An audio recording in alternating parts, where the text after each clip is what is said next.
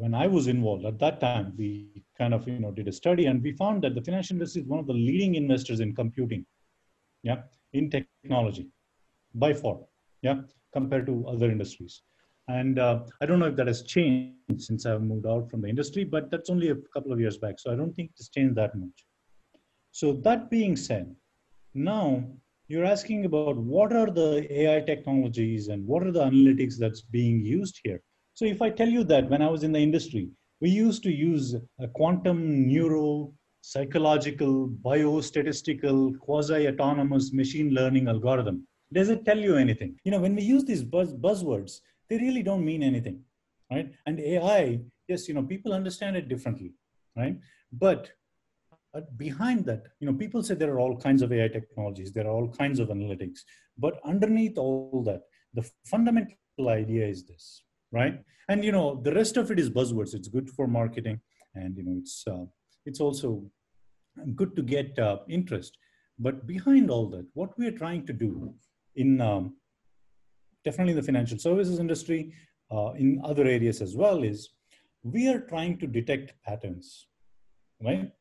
Patterns in how our consumers do things, patterns in how different systems work, right? So for that, if you want to detect a pattern, what you need to do is you need to collect some data about it, right? What is happening to that? And then once you collect the data, then you try to see, and this is where a little bit of mathematics helps. So we try to use some mathematical model to see, oh, is this pattern being, can this pattern be matched using this mathematical idea? So that's what we try to do.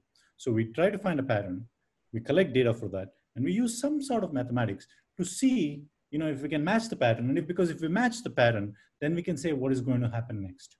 The thing that has happened differently in the last few years, and which people are saying, calling it AI, big data, and all that, is we are using lots and lots of data.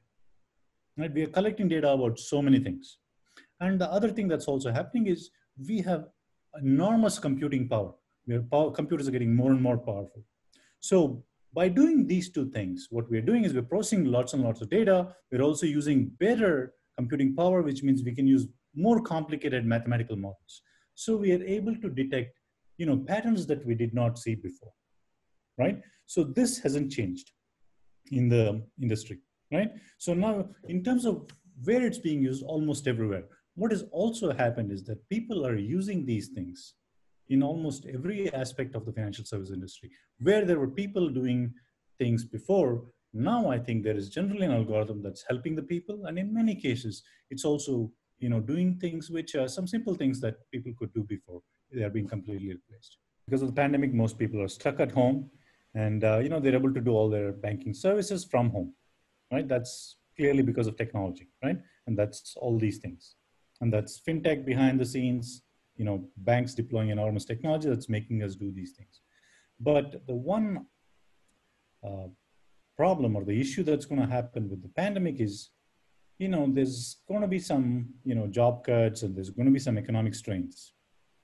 So because of that, again, I'm not exactly sure what the banks are doing right now, but if I had to make a guess, so if people are going to lose jobs, then if they have taken out loans, they won't be able to pay back.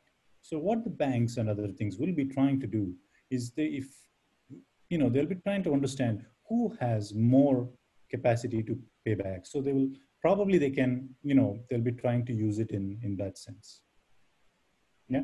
So it's about they're trying to use these technologies to see which of their loan consumers have more ability to pay back, and they're going to try to use it to kind of negotiate different terms of repayment. We talk about personalization. Again, we talked about this before, so that sort of answered there.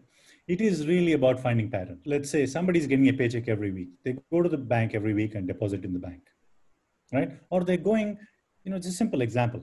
So then what happens is that, if we're able to see this pattern, we know that when the person next shows up, this is what they're going to do, right? So it allows the bank and the person or whoever is handling that case, it allows them to know what they need to do, right? And clearly being prepared like that will go to the bottom line. When we talk about intelligence, right? So intelligence is about making better decisions, right? And either a computer or a human being, it's about making those decisions. When we say we're making decisions, we are doing some kind of optimization. So simply, we have some resources, we want to use it in the best way possible, right? So when we are trying to observe behavior patterns, right, it is about trying to use it to some decision-making goal, right? So it is clearly very important. And as I said, here, when we talk about banks phasing non-performing assets, right, they need to understand who is, when we say assets, these are bank loans we're talking about. So who's got those loans? And depending on their behavior, as we said, it then becomes possible for the bank to find ways to recover it, and from whom and how much and so on. So all this will be helped based on the data they have collected. Artificial intelligence is disruptor everywhere, right? It's going to change things, in many things, the way things are happening, because there is less human involvement, right? This is, I think, best made clear with an example, right? Forget artificial intelligence for the time being, right? Think about it as there's a manager. He's got a bunch of people working under him, right?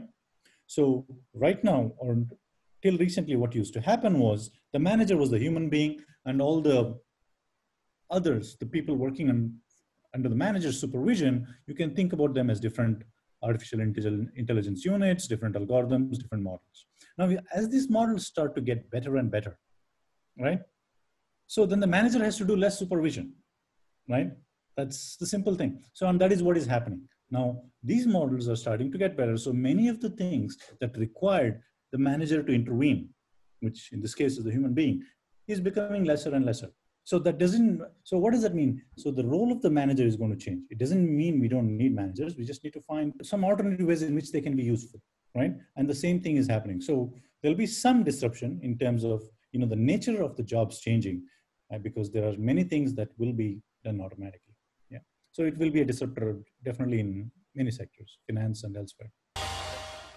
For more updates from CXO TV, please like and subscribe to our channel.